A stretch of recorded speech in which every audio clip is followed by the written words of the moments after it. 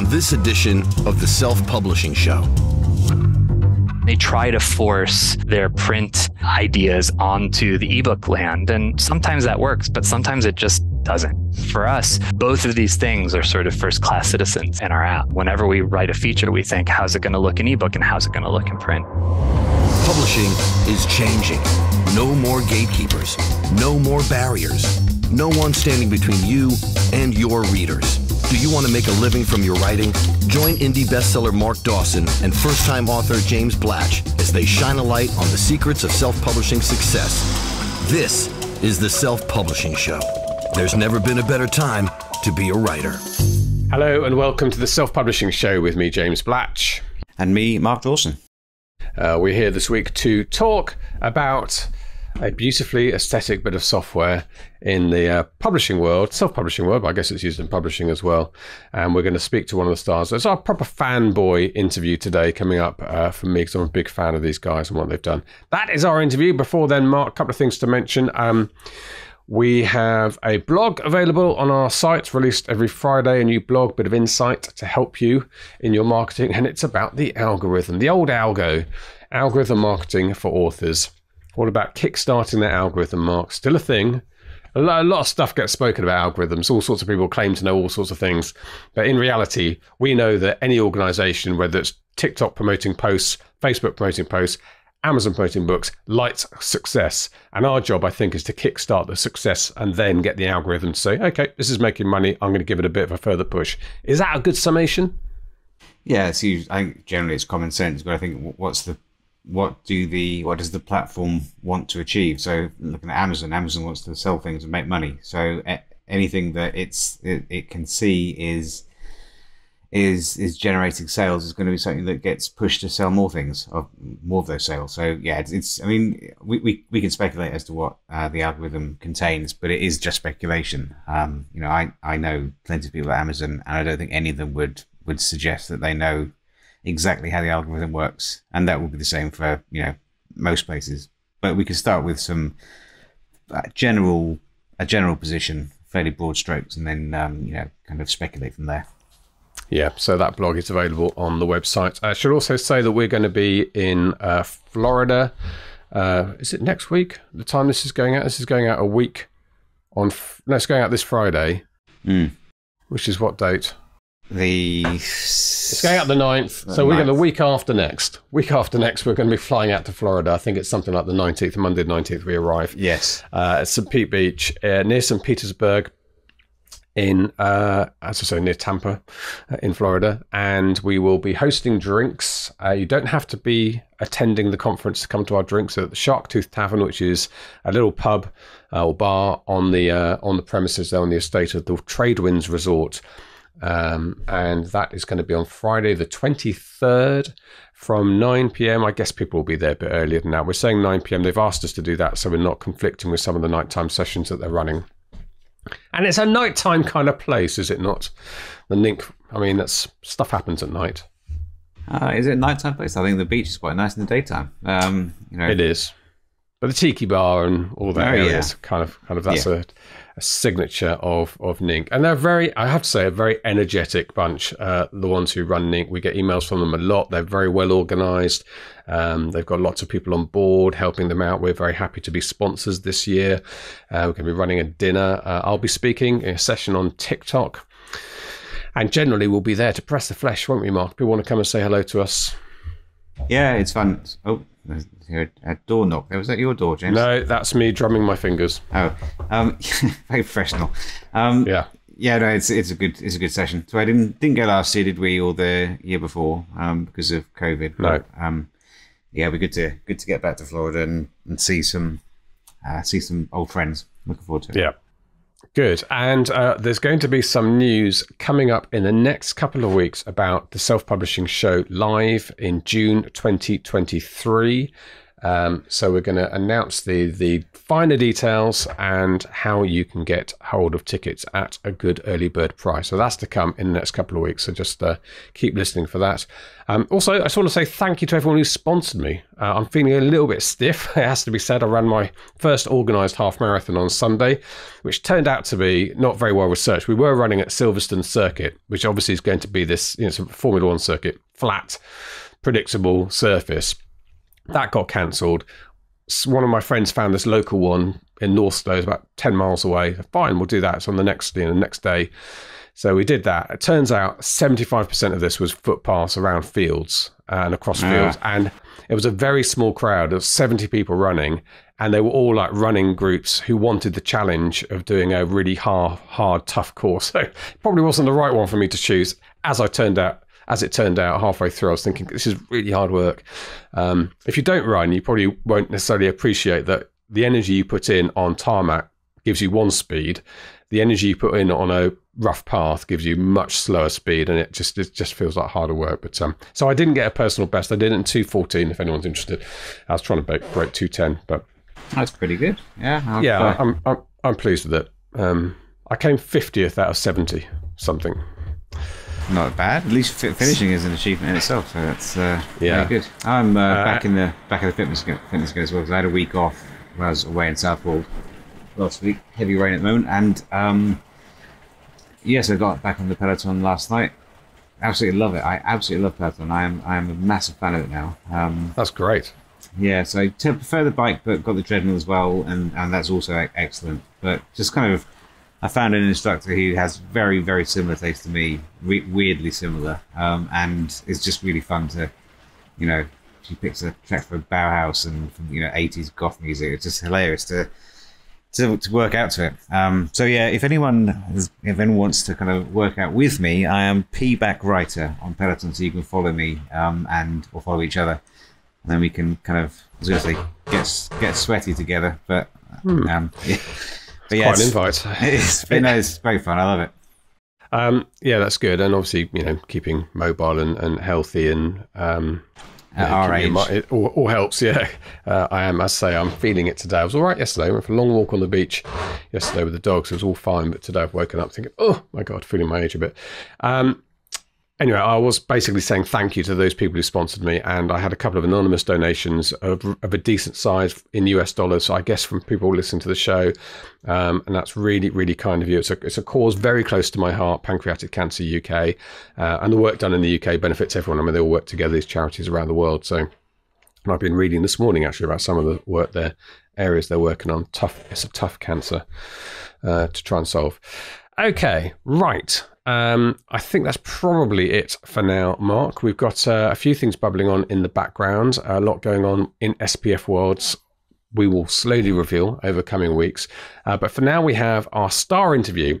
So this is Brad Andelman, who is one of the two Brads, coincidentally, who run Vellum. They created it. They run the software. They don't employ anyone. They still do it themselves. It's a really interesting interview. If you're slightly geeky about how organizations work and how software is created, it's actually quite a good interview for you as well, because I'm a little bit like that. And I was asking him about the updating and so on. They have a background from Pixar, the animation company, of course, brought us Toy Story and everything else, some cars and you name it, before being subsumed into Disney. And you can tell that they are an aesthetically pleasing background, because that's what they brought to Vellum. So let's hear from Brad, and then Mark and I will be back for a chat. This is the Self-Publishing Show. There's never been a better time to be a writer. Okay, Brad Andelman, welcome to the Self-Publishing Show. Now, I know I spoke to one of you before. Was that you, Brad, or was it your colleague? I think it was. Yeah, it gets confusing. I think it was my colleague Brad West. Okay, so first time onto the show, and but we have met. We met at Nink a couple of years ago, and I saw you standing there, and I was quite starstruck. And the reason I was starstruck is because Vellum is for me is like a celebrity piece of the indie ecosystem. It's just a beautifully put together bit of software. It's a software. It's not very often you hear anyone saying that they look forward to doing a task like formatting, but honestly, Vellum, and if you're not into Vellum, you probably think everyone else is a Vellum bore who likes Vellum, but that's why we evangelize it, because it's just a delightful bit of software to use. So first of all, thank you for creating it. Thank you for saying that. I mean, we love to hear that because, we obviously want to make things easy for authors, but it's also really nice to hear that appreciation for sort of the craft of making software too. It's something that Brad and I spend a lot of time thinking about how to make it easy, but also beautiful at the same time. So thank you for saying that. Hey, it's nice to hear. You're welcome. And, so I love Scrivener. I love lots of other bits and pieces, but you don't use words like beautiful about many pieces of software. I suppose the only other most famous organization brand that does this is Apple. And I think Apple must have been in some way an inspiration to you, the way that they do approach things from an aesthetic point of view as well as a functional point of view. Absolutely. I mean, it's one of the reasons why we're currently Mac only, is that we really like their aesthetic. We like the way they approach things. There's a lot of benefits to existing in that Mac ecosystem as well. And since that we're currently Mac only, we wanted to make it feel like it was very much a part. It was, of that. Like I said, the Mac ecosystem. We wanted to make sure it didn't feel like you were using something else, that it integrated well with all the other things that you're used to using on the Mac. And Brad and I, we worked at Pixar for a long time, working on the software there, and as a result, we had quite a bit of collaboration with Apple people as well, because Pixar and Apple have had sort of a tight relationship at the time when Steve Jobs was involved. So I think we have that sort of in our blood in a way. We want to make it look beautiful, and we want to make it feel at home on the Mac. Yeah, and that certainly is how it feels. We should address the Mac question straight away, because it is the one thing, of course, half the audience say is that I can't use it because I'm a PC user. Macs are expensive. So first of all, are there any plans at any point to have a PC version? We always say that we don't have, what we've said in the past is we don't have active plans for a PC version, and that is true today.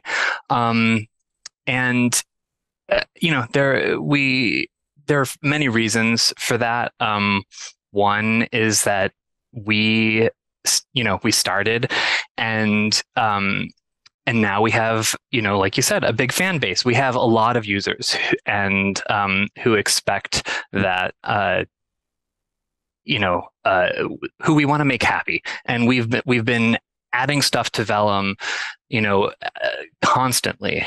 From our beginnings almost 10 years ago, we've been just improving and improving it. And there's only two of us. So that's it. There's me and there's Brad West. And so short of getting much bigger as a company, which is a thing we could consider, we really like the fact that we can, just the two of us, deliver a great product that fits in seamlessly to many people's workflows. And we have heard from a lot of people who use Mac and Cloud.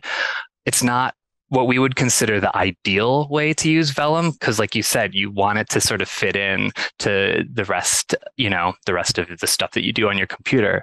But we wrote a guide for it, and people really like it because, if you don't have a Mac, that's probably the best way to use Vellum. And we try to make using Vellum like fun and also fast, that you don't need to spend hours learning it. And so we do think that it's possibly an economic way for people who don't want to purchase a Mac. That said, this sort of Macs are expensive thing, like I hear that a lot. These new computers, I think, bang for the buck, are incredible with the M1 and M2 chips. They're super fast. And bang for the buck, I think they're a fantastic deal. Yeah, it's a while since I've looked at the whole range of Macs now, but they used to do the Mac Mini, which I had for years before I had a laptop or an iMac, and the Mac Mini was literally this big, but it was the whole computer, and all you needed to do was plug in a keyboard and monitor. And so I guess they still do an equivalent of that. Mm-hmm. Yeah, they still have the Mac Mini.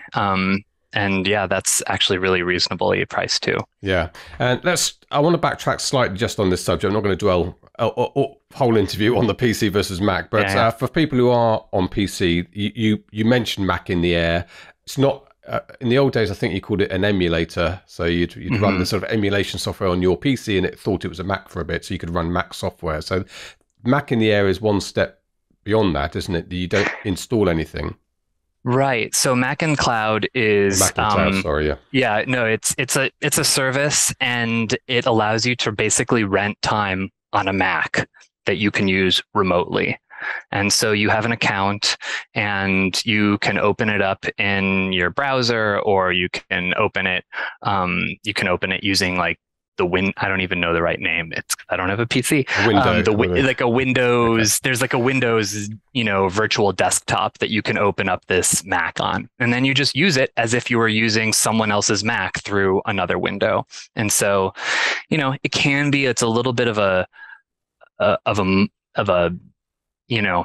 it can be a little bit confusing because you're using like a computer on your other computer, but for a lot of people, it works out great for them. And we hear from a lot of people that this is how they've chosen to use Vellum. And then we also hear from a lot of people who do that, try it out, and then end up buying a Mac, which always wows us, but we're fans. So yes, Apple should produce the Mac in the Air service. What's it called?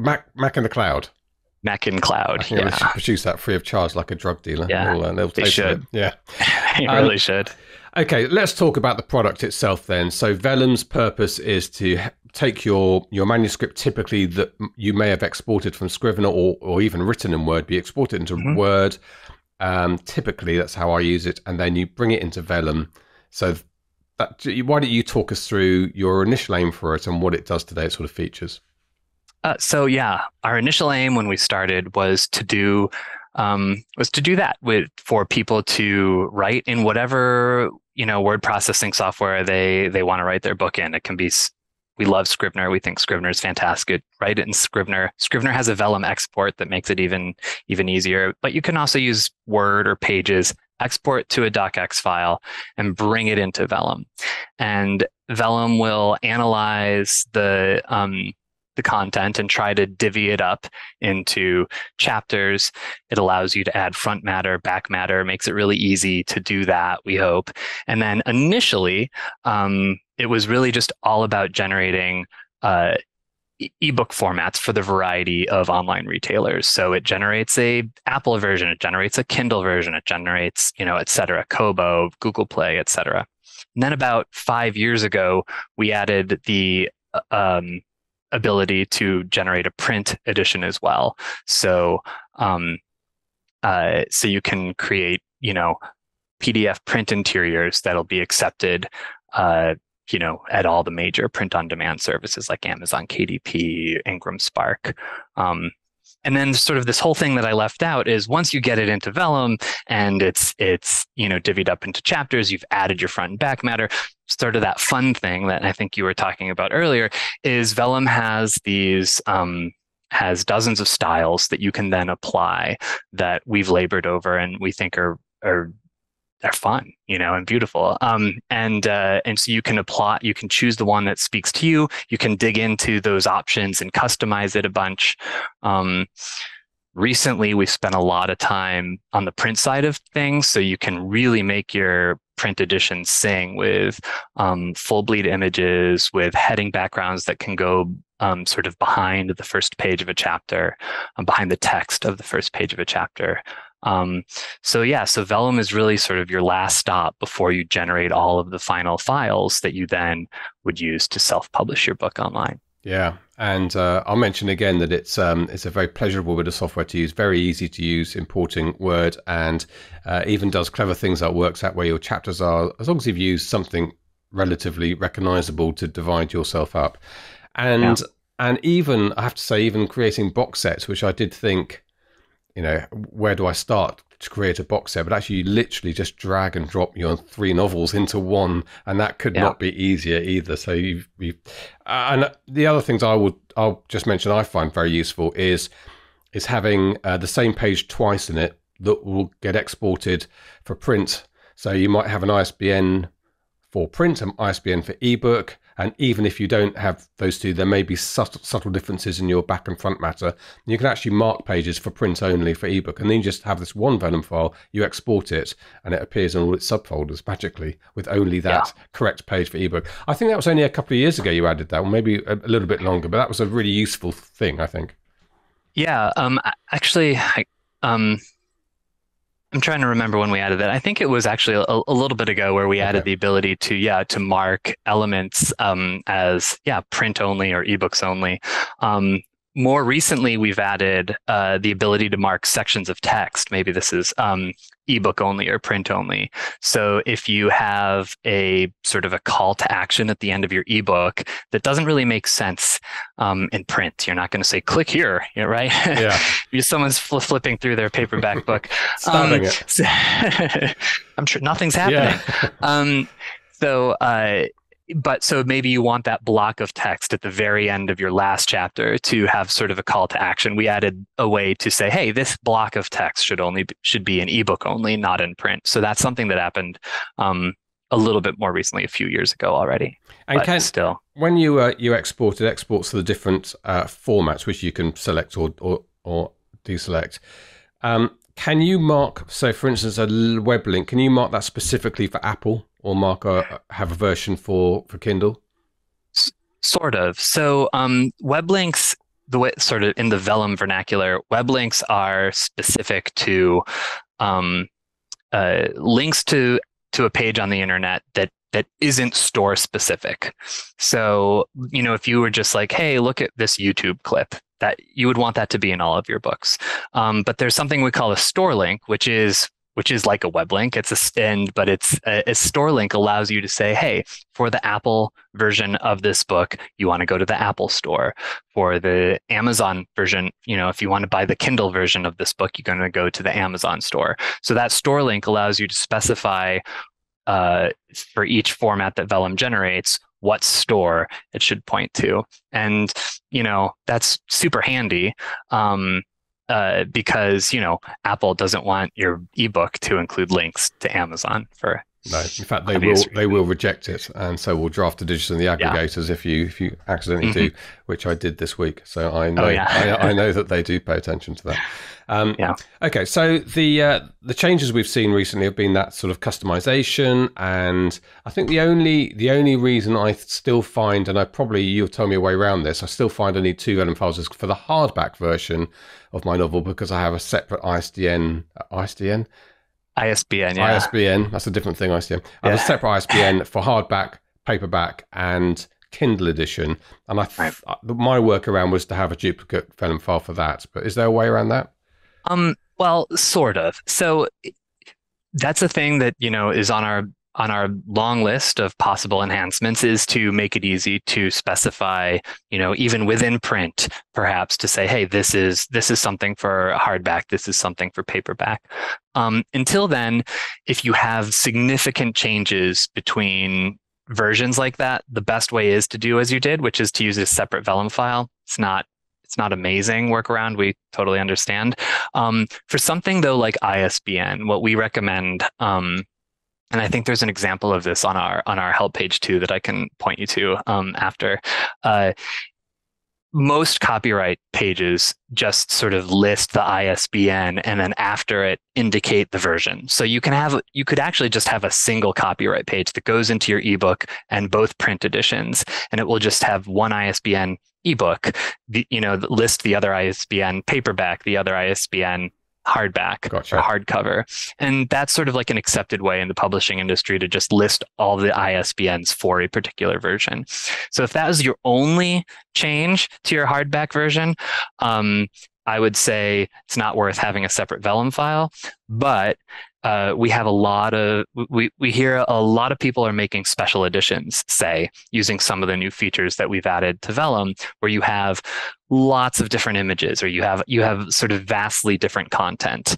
And that really kind of at that time, that feels a little bit like a separate Vellum file, because you've got all of these images and you want to, maybe you have more elements, a different, an author's note about the special edition and other stuff like this, and or author commentary or things like that. So in that case, we recommend creating another Vellum file for that. Yeah, actually, the multiple ISBN is a perfect solution, which I shall get onto. Okay, in terms of enhancements and changes, then you have, what sort of contact do you have with users, with authors? You have a regular personal contact with them. You get a feel for what people are after.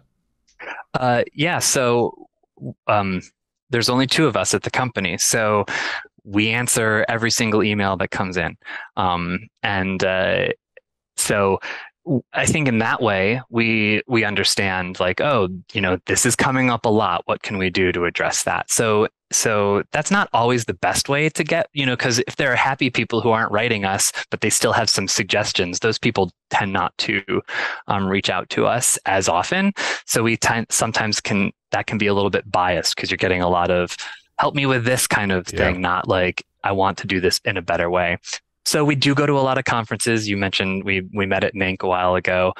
So we try to get out to all of these, to 2 to 5. It's been a little bit weird the last few years, but conferences a year, and we'll and really touch base. We like to meet with Vellum users there and see what people are doing.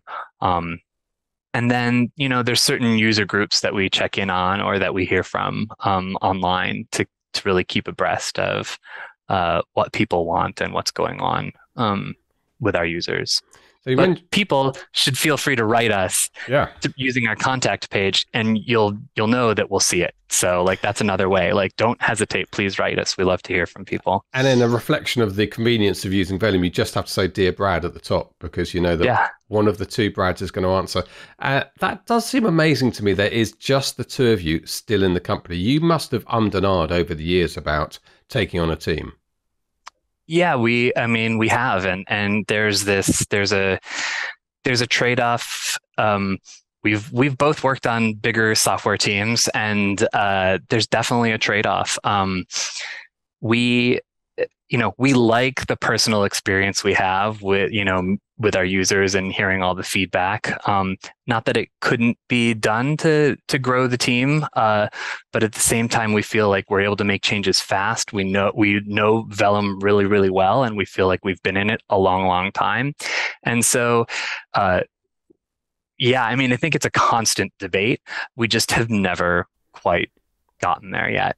We may bring on a few more people. We're never, our goal is not to become the next, Microsoft, obviously. So, but customer service, for instance, you at some point would like to go on vacation. Do you have to separate your vacations, or do you not get like 100 a day that you need to deal with?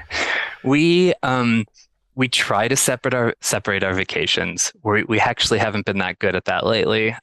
So there have been times when we've just we'll sort of divvy it up on our vacation. Brad will take a couple days, and then I'll take a couple days.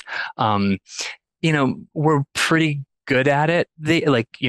We know sort of people tend to write about similar things, so it doesn't take us that long. It's mostly, we get up early in the morning and can knock it out pretty quick. But yeah, I think bringing someone on as support would be a good thing. But like I said, there's, we to some extent, we'd miss that, knowing what's going on, keeping our finger on the pulse, as you said. Yeah, it's obviously an important factor in the company. But by the way, you're not allowed to go on vacation you're not allowed to fly together. Yeah, exactly. We rely it's too much invested in that. It's like the royal family, the president, vice president. And that's amazing to me. That's just the two of you, which is obviously a great part of it. And in terms of the company's size, so normally the metric, as I would use, is we started with the two of us, is now a team of 250. But what metrics can you use to describe to me your user base, or something like how you've grown since you started? Our user base has sort of, I think, it has grown significantly, and I think includes people who would never have thought about self-publishing maybe in the past. I think our goal was to try to make this very, very easy. And so with the more stuff we've added, I think really the barrier for entry is lower. So I think we see a lot of people, I had a friend of mine who was like, I wrote this book and now I don't know what to do with it. And she didn't even know, she was a friend of a friend. And I was like, well, let me tell you. And suddenly she's got, suddenly she's finalizing her book and we'll get it published. And what was like sort of this like solitary thing, and then maybe would have like, years ago been sort of cast aside, is now she can put it out there, give people a chance to read it. And that's really exciting for her. And so I think that's what we've seen. Yeah. Right. So you are growing, I think we can say, without a shadow of a doubt. Yeah, I mean, there is something about, I think that particular process. We authors, we write our books, we're full of self-doubt about them, think they're horrible, think they're good, think they're horrible, go through that. But when you take that and export it in Vellum for the first time, that for me is the modern equivalent of the publisher sending you a book you hold in your hand. I know people still like that, and I've got a book behind me there. Yeah. But honestly, looking at that particularly the print export, the PDF, looking at that, suddenly all that stuff you've been doing haphazardly and wringing your hands over for 6 months, a year, 10 years, looks like a professional book. It suddenly looks like a book. That visualization of a novel, I think it's a really important moment in the process. I agree. And to be honest, I don't know that I realized that 10 years ago when we started, it was like, let's just make this easier, this, it seems hard but this friend of mine, when she brought her manuscript in and to Vellum, she didn't even have to print it out. She saw it in the preview pane. She saw it sort of formatted and it looked like a book, like what she expected a book. And like, I could, she did, like, you could tell that was really important. And it's not something that I personally, would have expected 10 years ago, but now it's a thing that I hear from a lot of people, and it's wonderful. It's great to hear that. Do either you or Brad write books? No. So how did you come up with the idea? I mean, why did you enter this particular field? So Brad and I worked together a long time before this. We knew we wanted to start a small company, and that was sort of creating software for creative professionals. And we didn't have a solid idea of what we were going to work on. We had a bunch of different ideas. And actually, Brad's wife was reading a lot of independent authors on her Kindle. And the books were had a lot of errors in them, had a lot of formatting mistakes. And then she started reading about these blogs as well, like following the authors on their blogs. And they were complaining about the process of making these books. And Brad was like, this is a thing that like we'd actually probably be good at, because, the whole technology stack, to be nerdy about it, like that's something that we knew we could do. We had experience writing, writing animation software for animators at Pixar. We knew we could write, books for creative people or we could write an application for creative people to use. And we're both avid readers, and we both really like design. And so it just seemed sort of like it ticked all the boxes. And actually Brad sort of whipped up a really early quick prototype of like what this might be. And we're like, yeah, we think this might work. Who knows? Let's try it. So that's what happened. And it did work. And funnily enough, I think the formatting errors I see more often are in traditionally published books now on the Kindle. I think I think for some traditional publishers, I'm certain, maybe this is a couple of years ago, it seemed to be a little bit of an afterthought getting the ebook together. Whereas probably because of you guys, the indie sector has got that bit right. Yeah, I agree. Ebooks for better or for worse, we started with ebooks and added print later. When we started, there were all these articles, are print books dead? And we never thought print books were going to die, but we were like, oh, ebooks are, on a tear. And so we started with ebooks. And so we always have that focus.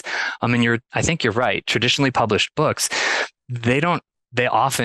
it's totally an afterthought. And they try to force their print sort of ideas onto the ebook land. And sometimes that works, but sometimes it just doesn't. And so for us, both of these things are sort of first-class citizens in our app. And we, whenever we write a feature, we think, how's it going to look in ebook and how's it going to look in print? Yeah, that definitely feels that way. So just very nerdy, and I might not even understand the answer, but what do you write the software in? Oh, so when we started, we wrote mostly in Objective-C, which is sort of, basically what most programs 10 years ago on the Mac were written in.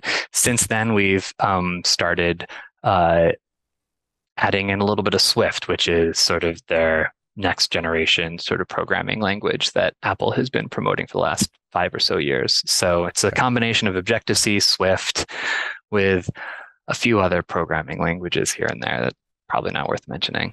Okay, I've heard of Objective-C, but I hadn't heard of Swift. I was a computer programmer a long time ago, but in the days of COBOL. So that's how old I am. Yeah, Swift is fun in that, and it's not probably necessarily for your audience, but Swift is fun in that it's like, Apple's making a drive to make it sort of be a little bit more accessible to a lot of people. So it's actually, if you're interested in playing around with programming languages, Swift is a good one to dip your toe into. Yeah, that sounds sensible. It's not always the Apple way to make everything accessible to a wider audience, but no, that's but yeah, they've open sourced it. Okay, it's fun. Good.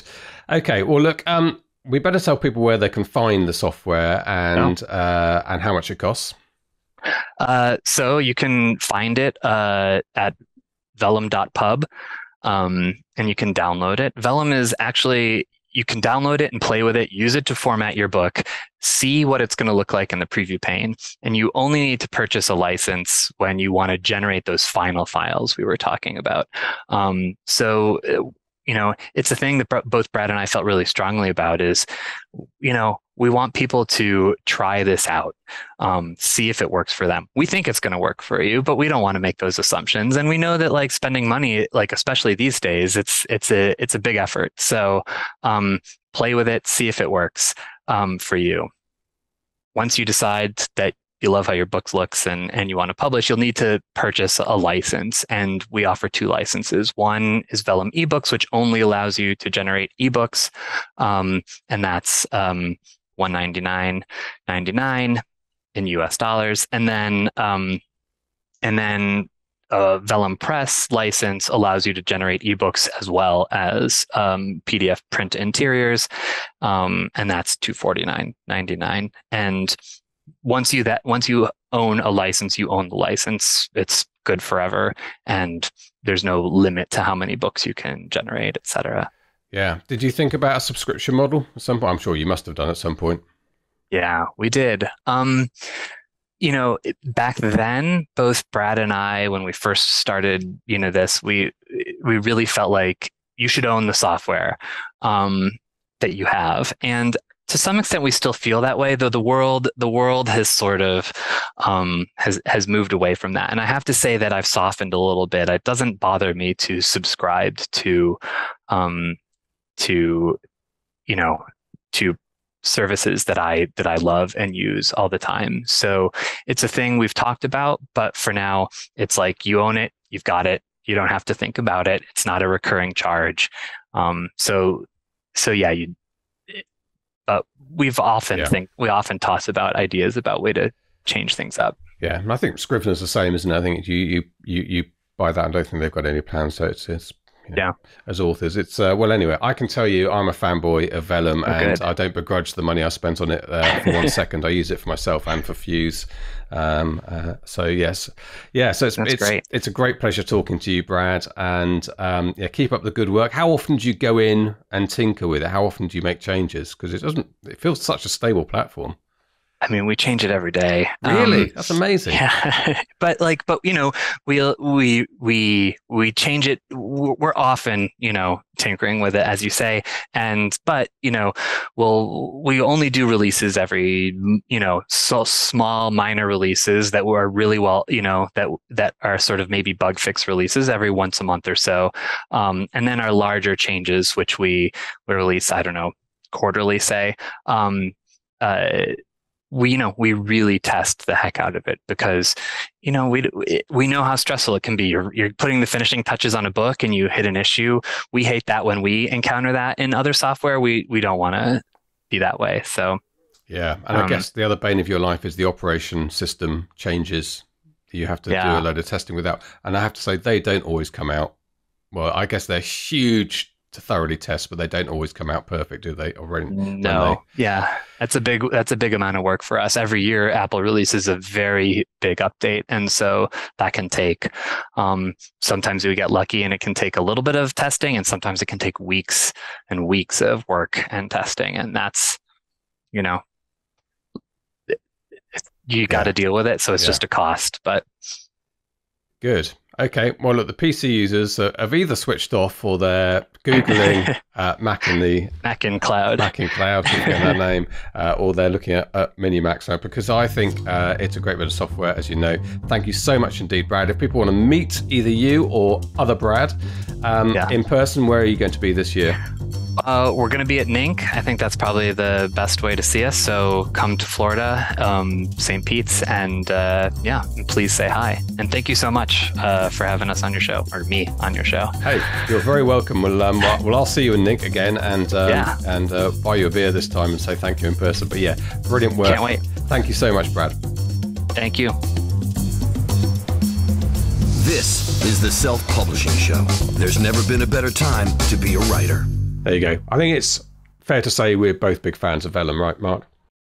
Yeah, I was just saying to you off camera, I've been using it today, actually. I've just finished a new Milton book yesterday, and so today I formatted it, and it's just, I don't know, I love Vellum. I remember back in the day, before Vellum, BV, if you like, I'd send the manuscript off to my formatter, a guy in Australia that I used, and he would maybe 2 days later send it back to me as a formatted EPUB and Mobi file. But then if I wanted to change anything, which happened, I have to send it back to him, ask him, this section here, please change this to this. It was just really, really faffy. But now, it takes seconds. It just, Vellum is so good to use. Now, we should say there are other alternatives. Vellum is not the cheapest of the alternatives that you could choose. And there are some free ones that are pretty good.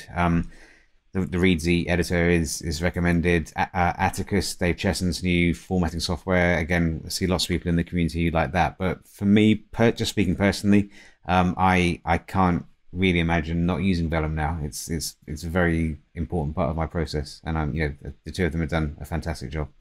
Yeah, I mean, Draft to Digital and others all have formatting options for you, and lots of people will use them, and even Scrivener. You can format in Scrivener. Atticus, I suppose, is a slightly different ballpark, and we could probably catch up with Dave actually about Atticus. So I think maybe we're going to record an episode of the show live in NINC in Florida. I think maybe Dave could be a candidate for a live guest, because absolutely. I'd like to catch up with Atticus and its progress. But the Atticus thing is more than just formatting, isn't it? It's about a kind of a process, a project management process where you're all in one organization. And I think that is why people are liking it so much. Okay. Anyway, thank you very much, Brad Andor, for coming on, and we will see you in NINC. I'll share a beer with you, hopefully, because I think the Brads are both going to NINC as well. So we'll catch up with them there. Right, Marcus, I think that is it from us for this week. Thank you very much indeed. Thank you again for sponsoring me in my half marathon run. And if you want to see Mark sweaty, what is it again? P-back writer on Peloton? P-back writer, yes, exactly. There is actually a hashtag. There's hashtag Team SPF as well. Oh, right. So hashtag Team SPF. Is John in that? Because John has a Peloton. I don't think he is. No. He has one. Does he use it? Well, I don't know. He has one. I think he did use it when he first got it. Yeah. Yeah. Oh, maybe I'll look into Peloton. And I have a Watt bike, which I really like, but I would happily swap to Peloton. In the road bike community, Watt bike is a bit more for road bike, to really work on cycling, whereas Peloton's a bit more of a fitness thing. But in the winter, you kind of need a bit of fitness stuff. Yeah. Okay. Enough of our fitness obsessions. I expect to see. If you want to buy a Peloton, go to /Peloton and we'll get 50% on. No affiliate deals with Peloton, but I recommend it without hesitation. Very good. Yeah, good. Okay, thank you very much indeed. Thank you again to the team in the background led by John, and for getting this on air, and appreciate it. We'll speak to you, I guess, this time next week. Thank you very much indeed. All that remains for me to say is it's a goodbye from him. And a goodbye from me. Goodbye. Goodbye. Get show notes the podcast archive, and free resources to boost your writing career at selfpublishingshow.com. Join our thriving Facebook group at selfpublishingshow.com/Facebook. Support the show at patreon.com/selfpublishing show. And join us next week for more help and inspiration so that you can make your mark as a successful indie author. Publishing is changing, so get your words into the world and join the revolution with the Self-Publishing Show.